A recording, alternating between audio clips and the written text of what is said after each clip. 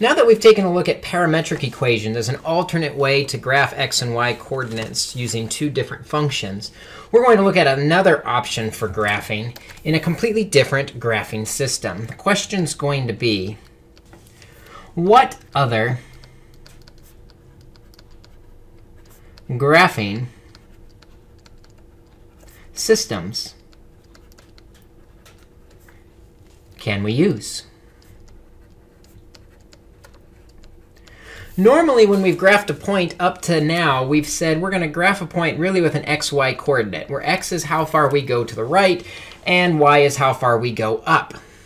However, we could graph using a different version of reference points. And this leads to what are called polar coordinates.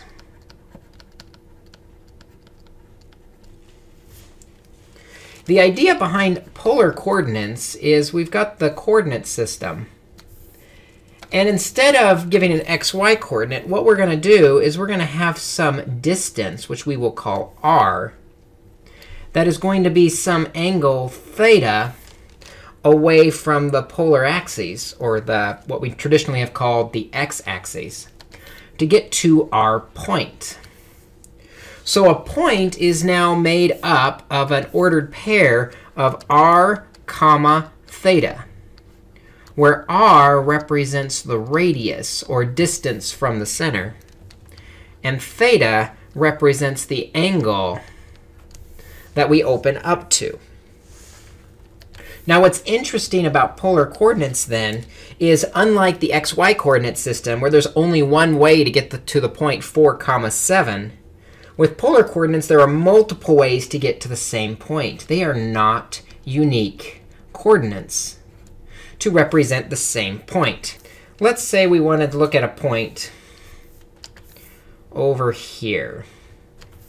And if I were to draw it out, let's say that radius has a distance of 2, and the angle is a distance of pi over 4, a 45-degree angle. If that's the case, then our radius is 2, and our angle is pi over 4, and that's going to represent that point. But that's not the only way to get to that point. I could have taken my angle and gone around a full circle and a little bit more. 2 pi plus another pi over 4 would be 9 pi over 4. And so we end up with the same radius of 2, but an angle of 9 pi over 4, representing the exact same point. In fact, there's a third way to represent that exact same point. And that is to take an angle that goes around to the distance exactly opposite it. That angle would be 5 pi over 4. But then our radius is going to come out the other direction. And to show the radius coming the other direction, we'll say the radius is negative. And so we end up with this point negative 2, 5 pi over 4. And we've got 3 ways to represent the exact same point. In fact, there are an infinite number of ways that we could represent this exact same point, including negative angles and angles that are several times around the entire unit circle. So polar coordinates are not unique, but they do provide a way to do a lot of graphs in a much more convenient way. But before we do that, let's take a look at how we can do conversions between polar and rectangular coordinates. And to set these conversions up, let's take a look at a point that is drawn by some radius r and some angle theta. And if we were to drop a triangle on that, we end up with an x distance to the right and a y distance up. Well, we know that the cosine of theta, the cosine of the angle, is the adjacent x over r. And multiplying by r tells us that the x coordinate is equal to r cosine theta. Similarly, if we took the sine of the angle, it would be the opposite over r, or y over r. And multiplying both sides by r, we get r sine theta is equal to the y coordinate. We also have ways to convert the other direction. we know from the Pythagorean theorem on this exact triangle that x squared plus y squared is equal to r squared. And so if we know x and y, we should be able to calculate r. Also, if we know x and y, we can use the tangent of theta to equal the opposite over the adjacent, or y over x. And so tangent of theta is equal to the ratio of our coordinates. Let's see if we can use these conversion properties to help us convert maybe the point 3, -4 to polar coordinates.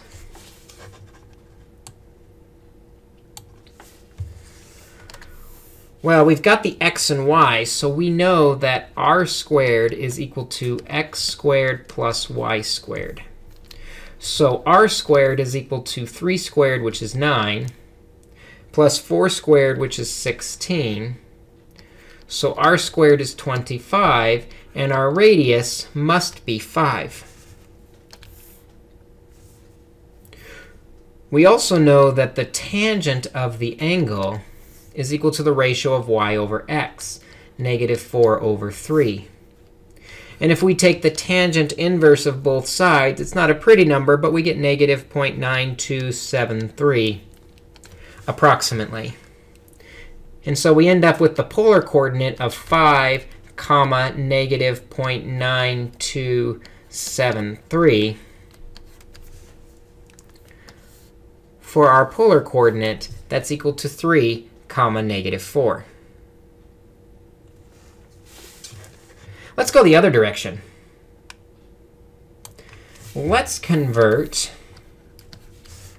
the polar coordinate 4, 2 pi over 3 to a rectangular point.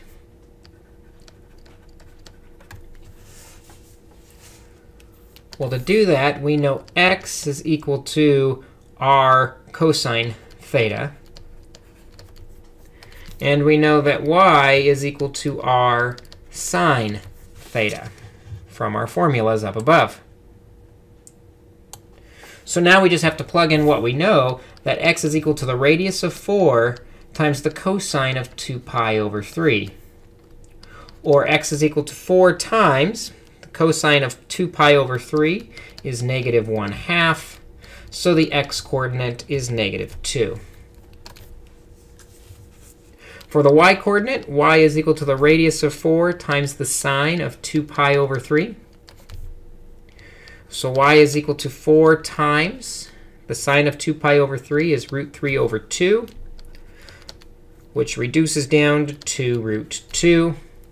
And we end up with the rectangular coordinate of -2, 2 √2 being the exact same as the polar point 4, 2 pi over 3. Now that we've taken a look at how we can convert between rectangular and polar coordinates, we're ready for our next task, which is to see if we can actually plot points. And we're going to plot 2 points on this graph. We're going to plot the point 4, 5 pi over 3.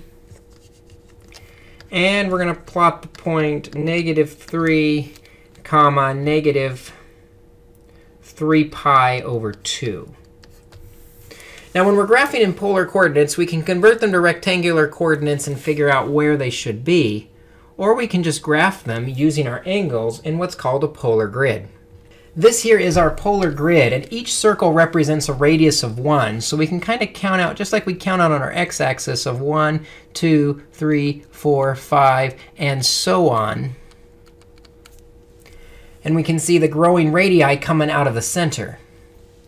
Here on this polar grid, every pi over 6 has been labeled. So we've got 0, pi over 6, 2 pi over 6, which is pi over 3. Then we end up with pi over 2, then 2 pi over 3, and 5 pi over 6, and then pi, and then 7 pi over 6, and then 4 pi over 3, and then 2 pi, or 3 pi over 2, and then 5 pi over 3, and 11 pi over 6. And then we're back around to 2 pi. And so you can see you're working yourself around.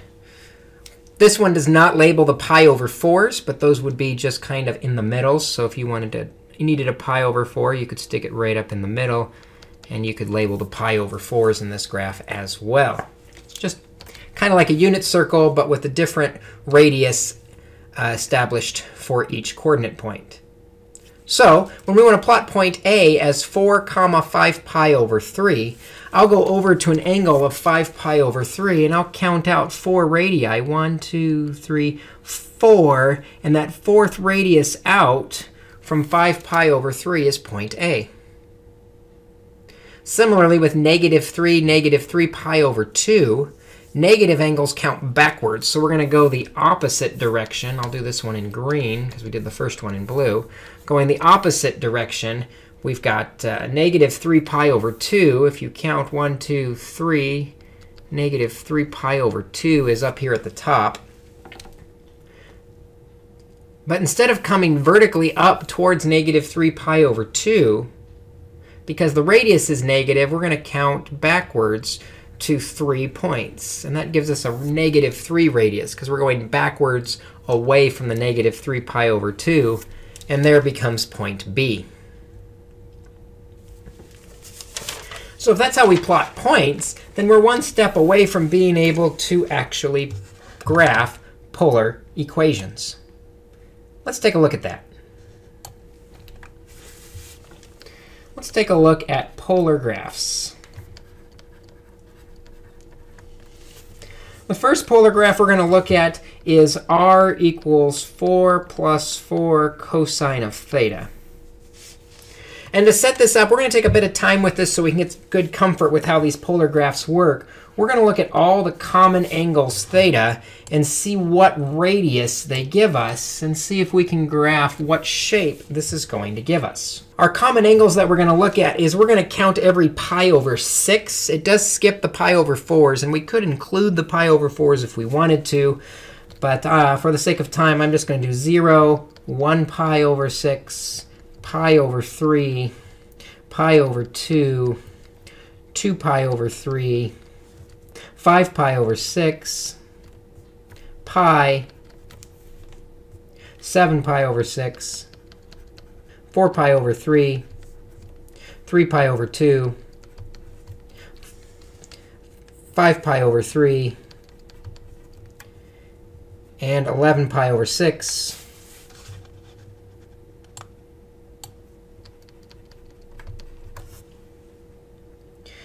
And then 2 pi would be coming back around to the same point. So I'm going to use my calculator to take a look at these. So let's pull up our calculator. On your calculator, in order to graph polar equations, we need to change the mode that we're in. If we click Mode, down a couple spots, you see Function is highlighted. Next to Function is Par. That's for parametric equations, if you wanted to use your calculator for those. And the next is the polar equations. Let's go down to polar equations and hit Enter to highlight polar equations. And now when I hit the y equals, instead of saying y equals, it's actually going to say r equals. And we want r to equal 4 plus 4 cosine of theta. And now when we hit the x button, the xt theta in, we're going to end up with a theta for our variable. And then I'm going to hit Second Table. And I'm going to delete all of these values out that I don't want. And now I can start entering in my values. I enter in 0, and I see that the radius should be 8. If I enter in pi over 6, we see the radius should be 7.5 approximately. And then I can enter in pi over 3, and I see the radius should be approximately 6. And so I can go down and finish filling in to figure out what values I want to fill into my table. So when the angle is 0, the radius ends up being 8. Pi over 6 is approximately 7.5. Pi over 3 is approximately 6. Pi over 2 is 4. 2 pi over 3 comes out to 2. 5 pi over 6 comes out to 0.5. Pi is 0. 7 pi over 6 is 0.5. 4 pi over 3 is 2. 3 pi over 2 is 4. You start to see it's kind of looking symmetrical. 5 pi over 3 is 6. And 11 pi over 6 is 7.5. And you can see it's going to go to 8 next. So let's see what this graph looks like. When the angle is 0, the radius is 8. So I'll count out 1, 2, 3, 4, 5, 6, 7, 8 on a 0 radius. Then at pi over 6, that's the first line, it's 7.5. Pi over 3, it's 6. Pi over 2 is 4. 2 pi over 3 is 2. 5 pi over 6 is 1/2. And then at pi, it actually comes down and hits 0. And then 1/2 and 2 and 4. And then 5 pi over 3, it goes out to 6. And 11 pi over 3, it comes out to 7.5. And then you can see it's going to go back around to 8. And so what we end up with is this interesting little curve that comes in. It almost looks like a squished heart. Actually, I'm going to make that line a little bit thicker so we can get a real good see on what that graph looks like here. It curves in and then bounces out. And that's our polar graph. That is the function r equals 4 plus 4 cosine of theta. And actually, we can end up with some pretty gnarly looking graphs in polar coordinates. To save us some time, we're going to cheat, and we're going to look at some graphs on Desmos and kind of graph what these things look like. First, we're going to graph theta equals pi over 3.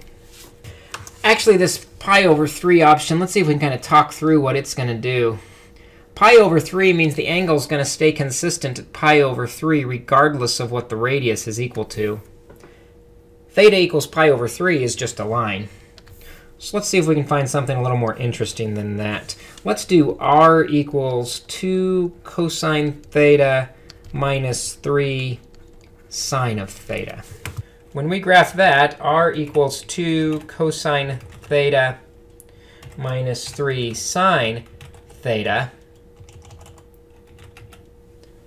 what we end up with is a kind of off-centered circle. This is the equation of a circle. Kind of was off-centered, but it was a circle nonetheless. Let's take a look at another equation. This one's kind of gnarly. Let's take a look at r equals theta over 3. r equals theta over 3 gives you a gnarly spiral. And as you scroll out, you see this only goes up to 12 pi. Yeah. The spiral only stops here because theta's been programmed to only go to 12 pi. But if theta keeps going, the spiral is going to keep going out and out and out. So theta equals pi over 3 is actually equal to a graph of a spiral, which is kind of cool. How about this one? R equals 3 plus 3 cosine of theta.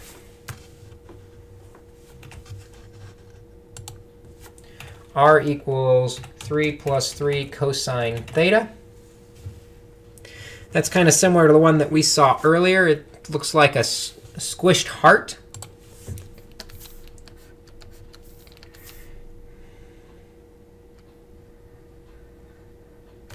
Something like that. How about this graph? R equals 2 plus 4 sine of theta.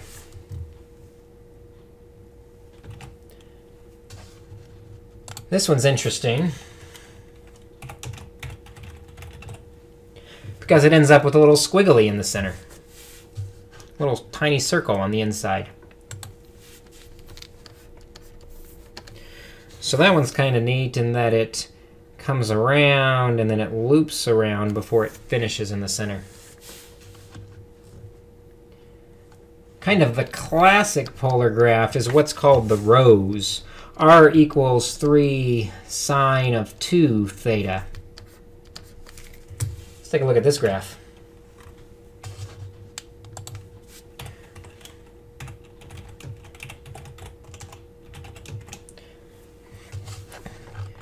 This one gives us a nice little rose with 4 petals on it.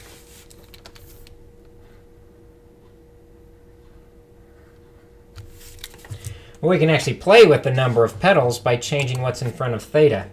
Turns out if the number's even, you end up with twice as many petals. So if I do 6 theta, I've got a 12-petal rose. But if it's odd, we end up with exactly that many petals. So if I do 5 theta, we get a 5-petal rose. So you can play with that and get some gnarly looking graphs in polar coordinates.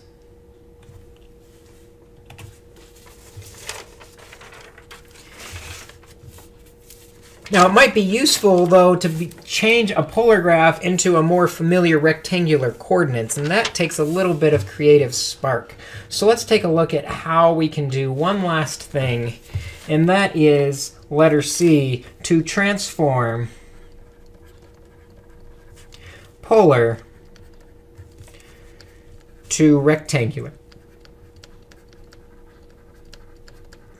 functions. Let's start by doing theta is equal to pi over 3.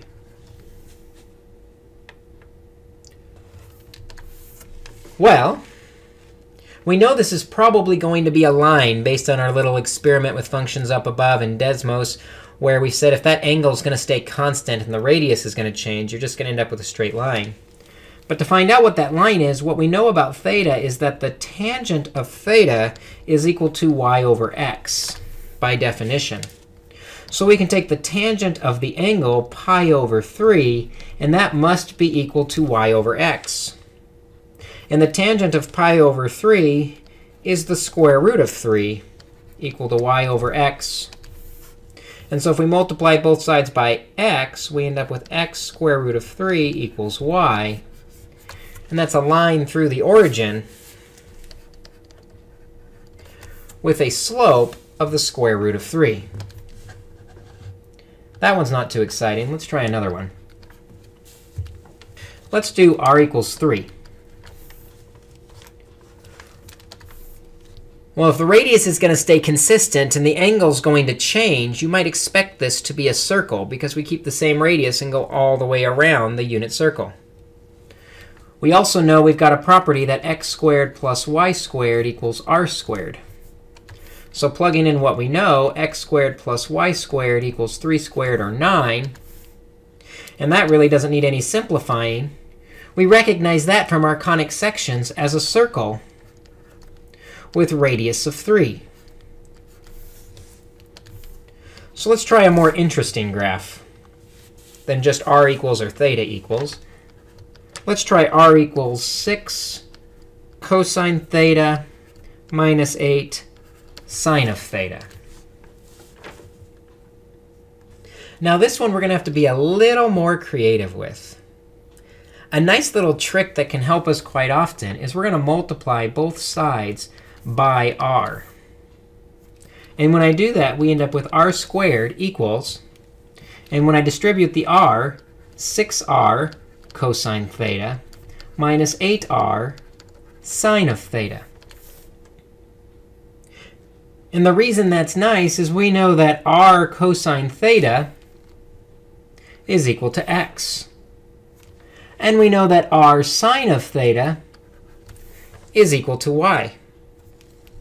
And we know that r squared is equal to x squared plus y squared. And so if we put that all together, we get x squared plus y squared equals 6x minus 8y. Now, it might not be clear what shape this is exactly, so let's move all the x and y's to the same side. So we have x squared minus 6x plus y squared plus 8y equals 0. And then if I try and complete the square on the x's, by adding 9, half of 6 squared, and adding 16, half of 8 squared, to both sides. The x's are a perfect square, x minus 3 squared, plus the y's are a perfect square, y plus 4 squared, equals 0 plus 9 plus 16 is 25. You'll recognize this as a conic section as well. It is a circle centered at 3, -4, with a radius of 5.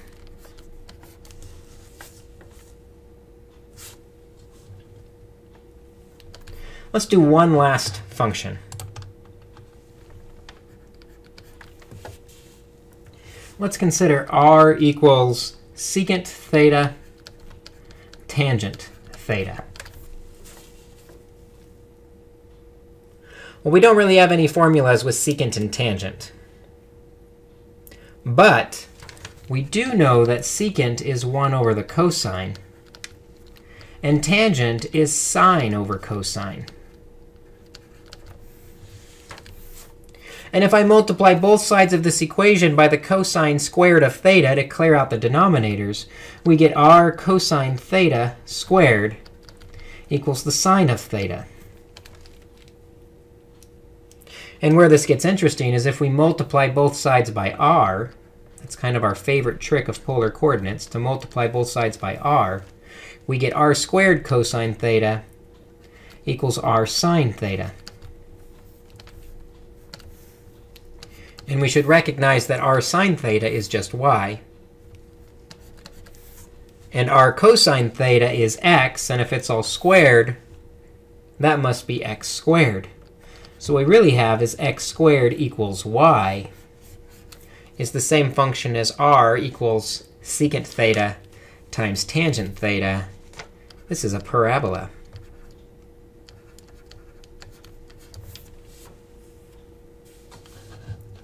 So this video was a quick introduction to this new coordinate system of polar coordinates, where we can graph things using a radius and an angle theta. Take a look at the homework assignment to practice some of these, and good luck to you. Let me know if you have any questions, and we will see you in class.